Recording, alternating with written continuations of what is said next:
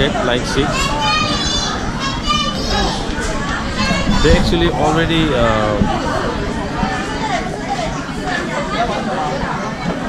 look at the kitchen.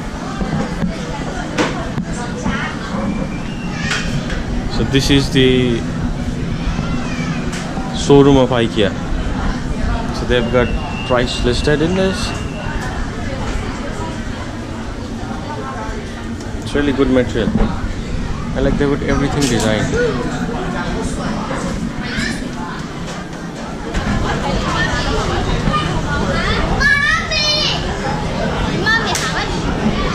Kitchen set.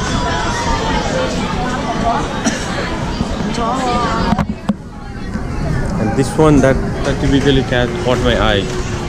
Look at this.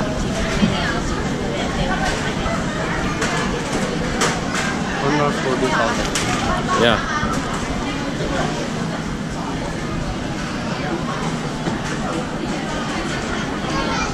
$49. There's everything. And this is the subway. From here we get to line 5. And this is Shaanxi. So this is the IKEA showroom. Just see how long it is. It's up to the end, all the way till here. And you see they have a very good business concept, because if you want to come to IKEA, you can just get onto the subway and get into the line 5 train, and as you reach this stop, you can just get out of it, and then there is the IKEA. So what this makes it clear is that IKEA has thought very seriously about the location, because if the location is easily accessible, it's sure you're going to get the huge number of customers, isn't it? Because easily accessible means anybody wants to go. So that's it.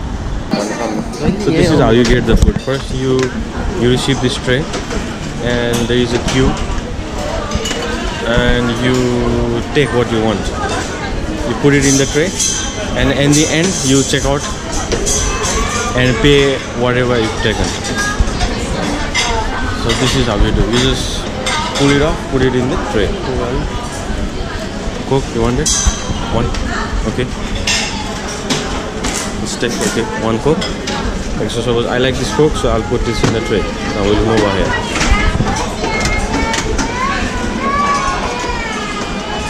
And this is it. So you gradually move around, take everything you need, and that's the place where you ultimately check out.